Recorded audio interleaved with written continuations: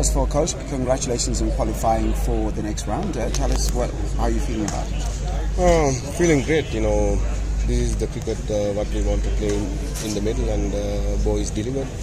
And I'm quite happy the way our guys are playing right throughout the tournament.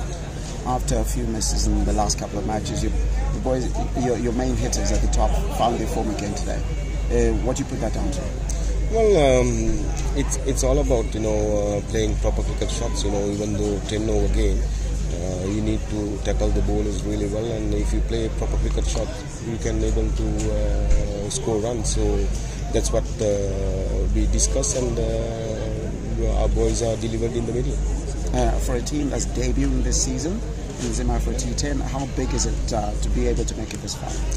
Well, most of the guys are professional cricketers, even though Zim Afro debut, they exactly know what to do in the middle, and they are very capable, and they are representing a lot of countries. So, and this is what we expect from these boys to perform, and wherever they play, get the franchise or whatever to play well for their franchise.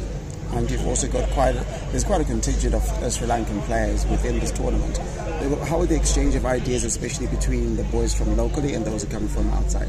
Well, good to have a few Sri Lankans in the team, and they are gel with the other cricketers as well. They using their experience, they contribute, and good to see that a lot of Sri Lankans are playing all franchise cricket in the world.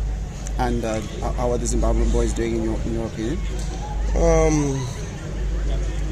There are a few Zimbabwean players that doing really well, like Blessing Newman, Ryan Bird.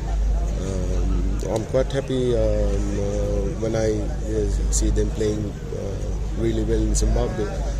Long time back, Zimbabwe had a really good team. I'm sure that they will come strong, and they will deliver for Zimbabwe. And my final question: what do you think a tournament like T10 does for the skills development, especially of young players? Well, good to have this kind of tournament, and especially for the batters. They come out and without fear.